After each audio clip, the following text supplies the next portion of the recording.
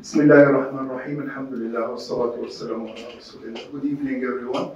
And thank you very much for joining us. And my gratitude to the organizers for inviting me. And to actually have an opportunity to meet all these great people and fellow speakers. My talk tonight is about a fellow North African. I'm from Libya. And in neighboring Tunis, there are little streets of Hafsi era architecture, and there is a kind of a common history. For example, the madrasa where I was teaching in Tripoli was built by the same person who built one of the main madrasas in Tunis, with which Ibn Khaldun was associated. So us North Africans are very proud of Ibn Khaldun, and we like to celebrate him. So to actually get a chance to speak about him together with Adam Smith is a great joy. And it may seem like a strange thing to be speaking about a 14th century Muslim scholar and a Scottish Enlightenment figure, but it's not as strange as it seems, and the connections are not as coincidental as it seems. There were rivers of scholarship from antiquity that went into the medieval period, and actually eventually made it into the early Enlightenment and then the Scottish Enlightenment and the European Enlightenment period, and directly impacted world history. So there are actually historical links between Glasgow and Edinburgh and Andalusia and Muslim Sicily and the Italian Renaissance. And these are real historical links. So, and this is something that's very important to remember. Normally when people speak about Ibn Khaldun and Egypt between 1332 and 1406, they usually focus on the rise and fall of economics and nations, and this was actually mentioned in the title by the organizers. And normally people speak about the dialectic between the hinterland and civility or urban areas. I would like to call Badawa natality rather than Bedouinness. Natality I borrow from Hannah Arendt because it had a kind of a pristine basicness to it. And civility or hadara, which can also be called civilization. And normally people say that Ibn Khaldun has a cyclical theory of history of alternating between Badawa and Hadara, and that these Bedouin-like tribal hinterland dwellers come in and they establish a state, and then they become urbanite and civic, and then they become very rich and decadent, and then they start to be very affluent, as Leibniz would explain in his amazing book on affluence. And then that decadence leads to the demise of civilization, and then there's another cycle where another group, less civic, becomes urbanite, and so on. This has been repeated so many times, and if you read any encyclopedia article on Ibn Khaldun, and I hope you do, if you're not familiar with him, you will get this. I'm not going to focus on this so much. I will only focus on the climate bit, given the occasion that we have. There are other people who work on anticipations. They point out how Ibn Khaldun anticipates Montesquieu. I'll say a bit about that. Giambattista Vico, the great Italian thinker, Adam Smith, and even Veblen, the economist of Chicago. The spirit of COP28, which is brilliantly and graciously hosted by the UAE, and then as we celebrate the Union's 52nd anniversary, and I congratulate our UAE colleagues and residents, I will focus on climate and on food security. This may sound very strange. Does Ibn Khaldun ever discuss climate? He doesn't discuss global warming, but he does definitely discuss climate. And he does this in a chapter which is often skipped over, and I must admit that I've skipped over this chapter many, many times.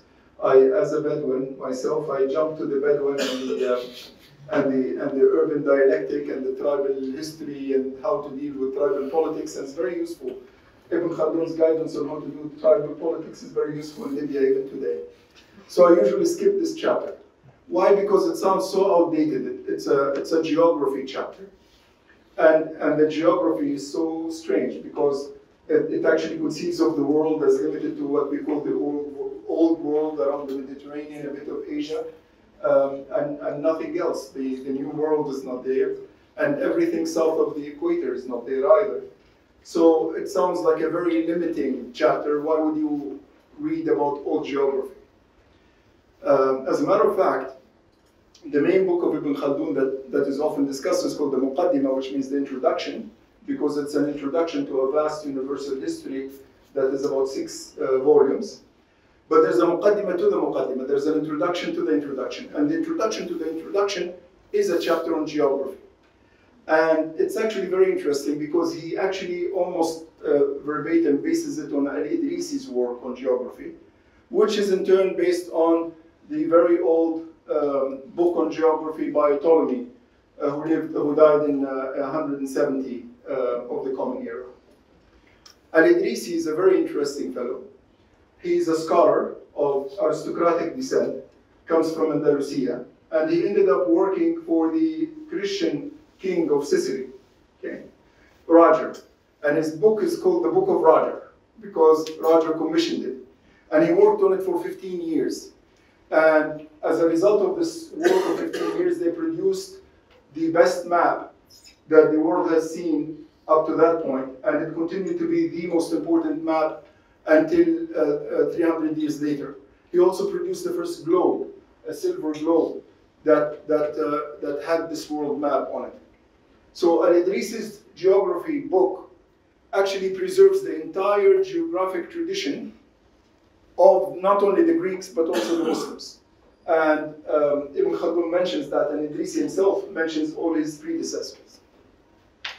What about this geography chapter? What does it do? He makes the following points in this geography chapter. Ibn Khaldun actually makes these points. And they may sound familiar. They may sound like straight out of COP28 talks. He says that temperate climate is conducive to economic prosperity and civilization and development. He claims that intemperate hot climate is not conducive to economic prosperity and civilization and development. As a matter of fact, he says hot climate destroys civilization, actually precludes the rise of civilization. Okay? So he would echo exactly what you were saying, Doctor.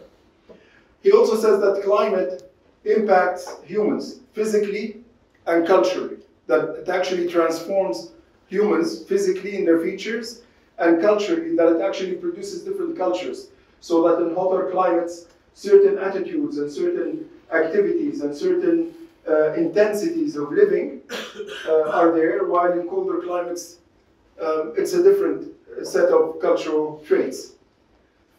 Amazingly, he also says that food, its quantity and its quality, impact humans physically and culturally. And he points out how certain foods actually lead to more vigorous activity, and how certain foods make you fat and lazy, and how certain foods actually increase your intelligence, and certain other foods make you quite, let's not say dumb, but unintelligent. So, and he talks about being overweight, something that I felt was a personal reference. Okay, so he also says that. And this is very interesting. He says that we don't have to be stuck with the way we consume food. He says that food consumption is habitual, and that it's possible to transform our habits, to change the way we eat, so that we can produce better chances for civilization and for prosperity. I think all of these points are quite modern, and it isn't just because I phrased them this way, they're actually there in the chapter. So, is Ibn Khaldun talking about COP28, and is he really modern, and can he address the climate change catastrophe that is approaching us, or is there something really medieval about him? Well, he's not quite modern. He's not quite the same as what we are saying these days, in that all of what he's saying is about a static situation. When he refers to hot climates, he's referring to hot zones within a statically divided world. And in this, he follows the geographers of Greece and the geographers of Islam that followed them. And this comes from straight out of Ptolemy. And Ptolemy is followed by all the Muslim geographers, ultimately with Idrisi, who was the most competent and thorough. And they basically divide the world into 7 zones. The first zone begins at the equator, and the 7th zone is at the North Pole. Okay? And they think that at the equator, things are so hot, no life can emerge. Okay? They obviously haven't been to the equator.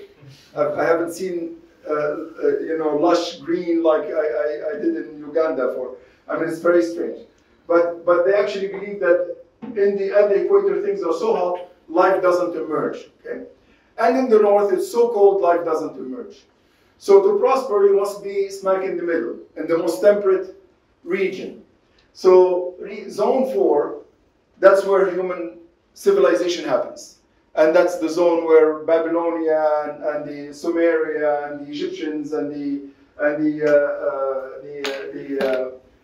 various civilizations of the Near East, as well as China and India, all of this is in the right zone. That's how they conceived of it. The hot zone is simply not conducive to civilization. So we see that this is very antiquated and indeed very static. However, interestingly,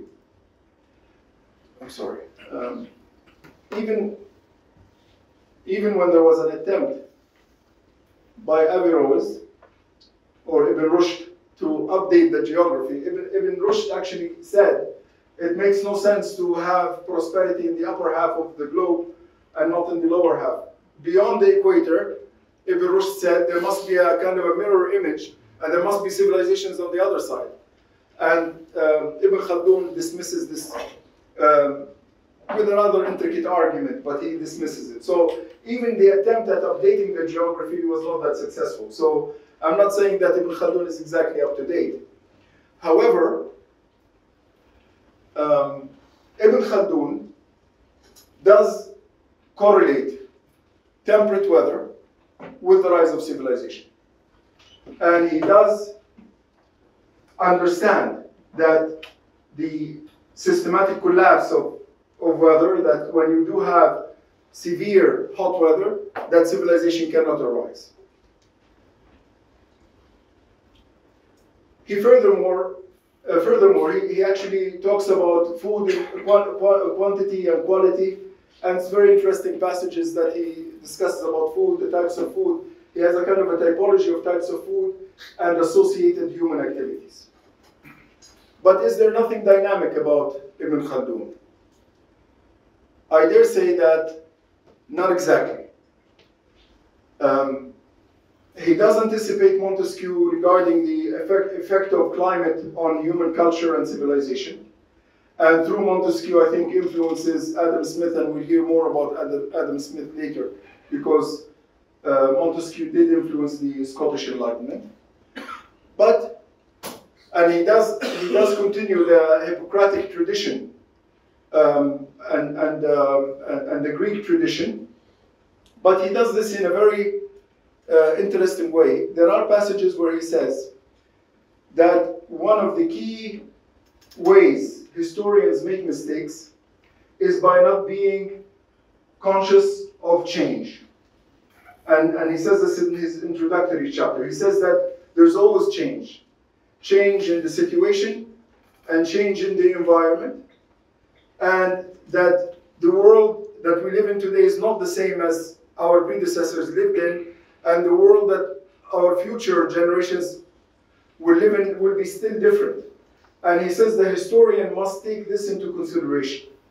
So even though he didn't specifically talk about climate change, he was aware that conditions do change.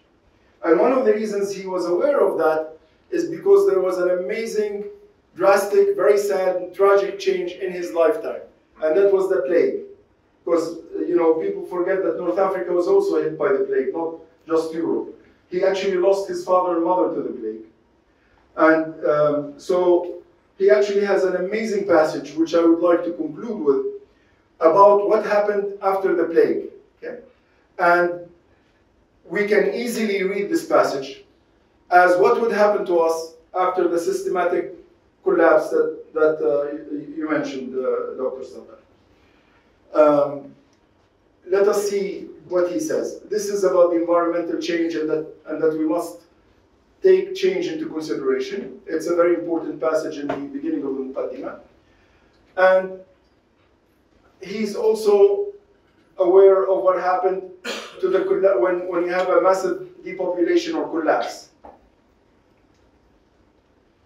This is the passage. I would like you to read it carefully. He says, this was the situation until the middle of the 8th, meaning 14th century.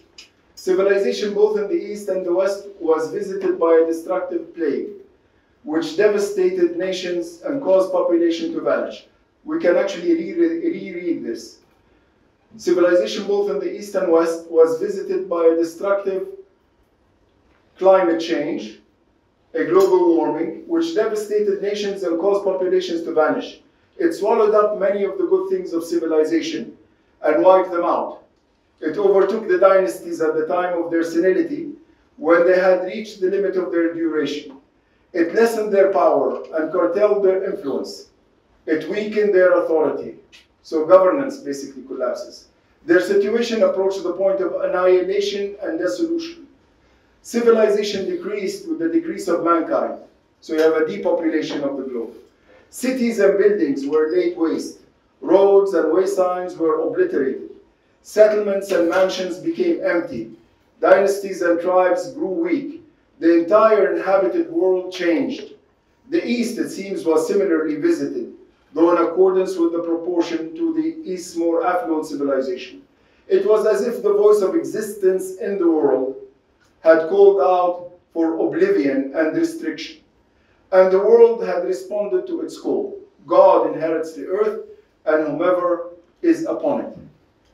Now, I come from Libya, and I spent a period of time in Derna dealing with the afterwards of the catastrophe of the dam collapse in Derna, which was caused by climate change, because the rainfall of a whole year fell on the Green Mountain in East Libya in a single day, night. It was just amazing. 20,000 people perished. The entire downtown of Derna was swept into the sea. God bless their souls and may they rest in peace. This is quite real. And what he witnessed with the plague could easily happen to us. And it shows you that Ibn Khaldun is relevant. He actually goes on to say in the same passage, when there is a general change of conditions, and he's generalizing now, it's not just about the plague. When there is a general change of conditions, it is as if the entire creation had changed and the whole world been altered, as if it were a new and repeated creation, a world brought into existence anew. Therefore, there is need at this time that someone should systematically set down the situation of the world among all regions and races, as well as the customs and sectarian beliefs that have changed for their adherents, doing for this age what Al-Mas'udi did for his. Al-Mas'udi was this great geographer, traveler, historian who wrote an amazing book. This should be a mode for future historians to follow, including the attendees of this esteemed gathering. So Ibn Khaldun is relevant. He was aware of the importance of climate. He was aware of the importance of the air we breathe. He was aware of the importance of food. And this he was not so inventive, but further developed what he inherited from the Greeks and other Muslim scholars before him. The work of Hippocrates, the doctor, the physician, on airs, waters, and places. It's an amazing early work that actually talks about the climate and its impact. Obviously influenced Ibn Khaldun. The geography of Ptolemy and Idrisi influenced him. The historian Al-Mas'udi influenced him. But he developed all this in a brilliant way and in a comprehensive and systematic book, which I hope after this talk you will look up tonight. And it's available digitally. You can also buy an abridged copy from any bookshop or from Amazon. He's definitely an important scholar to read, and he was an early visionary of what Montesquieu would later on and what Adam Smith would later on say in Glasgow and not in Edinburgh. And thank you very much for your kind attention.